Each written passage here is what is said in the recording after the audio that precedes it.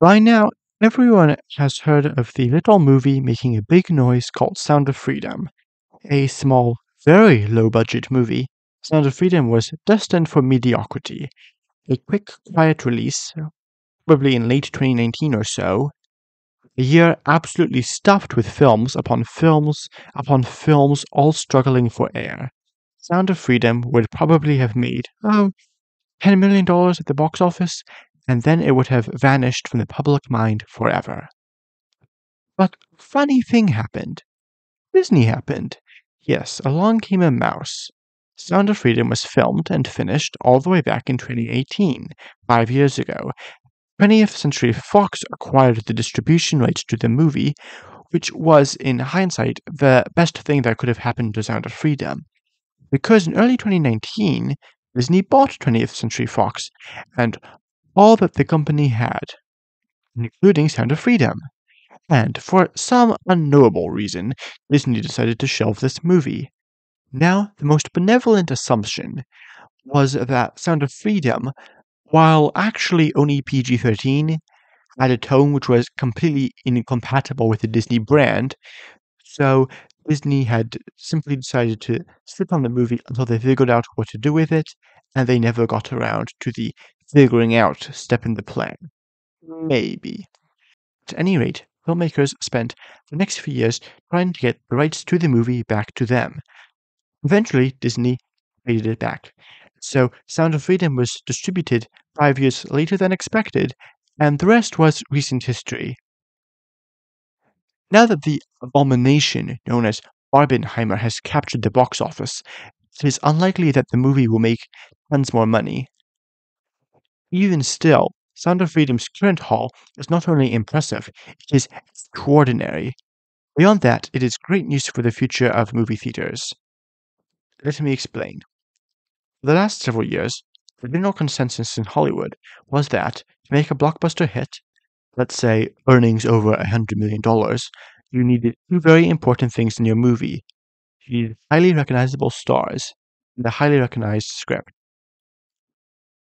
Go without either of these things, and the film is doomed regardless of quality.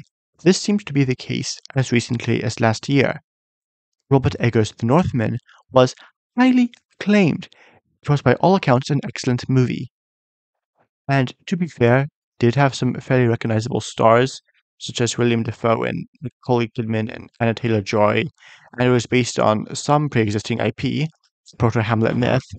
Still, compared to most mid-sized Hollywood flicks, The Northman was essentially an original film, and it did not do well at the box office.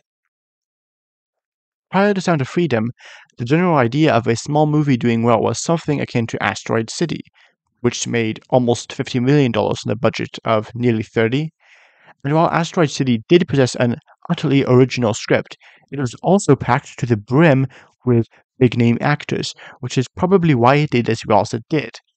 Prior to Sound of Freedom, the most recent example of a small movie doing fantastically was Everything Everywhere All at Once, which shocked the industry by grossing almost $150 million. Everything Everywhere did have a small budget compared to the average Hollywood movie, and it did have an original script. Still, Everything Everywhere had big names. Jamie Lee Curtis played a supporting role, and the movie was produced by the bloody Russo brothers, which is about as big a name as producers get. Furthermore, a good argument can be made that a large factor contributing to Everything Everywhere's success was that it essentially rode the hype train surrounding Doctor Strange 2, which self-released only a month later.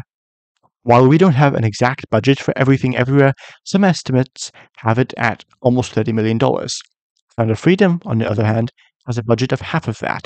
In other words, it only needed about $35 million to make real bank, counting for marketing and theaters taking half of the revenue and whatnot. As of the writing of this script, Sound of Freedom has made well over $130 million at the box office, and I would be shocked if it fails to pass Everything Everywhere All at Once's high watermark. Only accounting for the domestic box office, this smallest of small movies is neck and neck with Mission Impossible 7. So, what does all of this mean for Hollywood? Nothing good, I'm terribly afraid to report. The entire raison d'etre for the big Hollywood studios is that only they could invest enough money into movies to make box office hits. This is officially no longer true. Hollywood's metaphorical monopoly on theaters is over. Now that smaller studios can compete with Hollywood, they will, and if Sound of Freedom is any suggestion, they will beat some big budget Hollywood movies. Hollywood's hubris, their refusal to make good movies on reasonable budgets. Dial of Destiny might have apparently been made for $400 million, is about to come back to bite them hard, and I, for one, am here for it. Thanks for watching, and I will be back very, very soon.